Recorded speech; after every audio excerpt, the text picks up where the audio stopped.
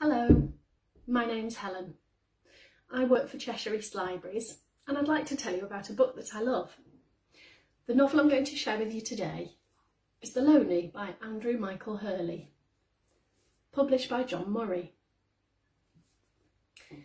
You might have read The Loney already, or you might remember that it won the Costa First Novel Award in 2015.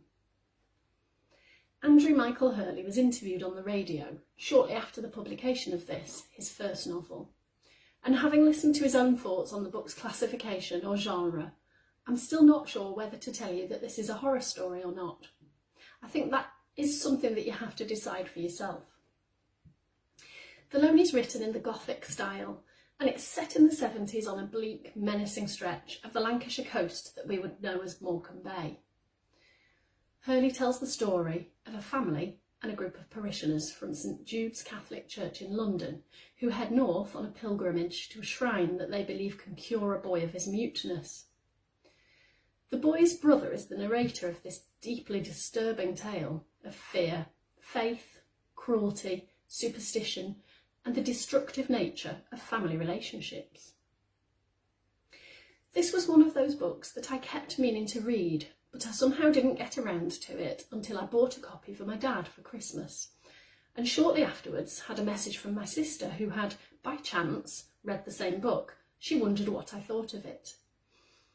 Within a couple of weeks, the whole of the family had read this, and we could talk of nothing else.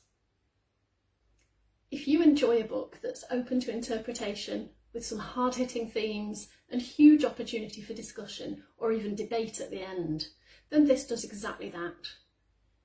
There is a sense that the author wants the reader's imagination to take over and fill in the deliberately blurred lines and spaces with subtext that is implied rather than made explicit.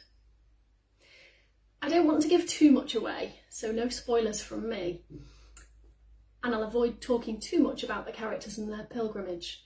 But Hurley does explain that he has a fascination with fundamentalism and the lengths that people will go to in an attempt to banish doubt and fear from their lives. Faith is clearly a positive force in some of the characters, and we find reassurance in their presence, but influencing metaphysical forces for personal gain takes others down a dark and terrifying path. When my daughter and I discussed this author, we both agreed that he is a master of the unnamed terror. And a lot of this is thanks to his excellent use of the landscape and weather to create atmosphere. Anyone who knows Morecambe Bay quite well will be familiar with its relentless rain, wind and grey, unpredictable tides. The sea, with its dreadful and dangerous history of claiming lives and later uncovering bones, is the perfect metaphor for Hurley to portray the burial and subsequent unearthing of terrible secrets. Maybe don't read this one by yourself in the dark. Thank you for listening. Look out for more books we love from Cheshire Libraries coming soon. Bye for now.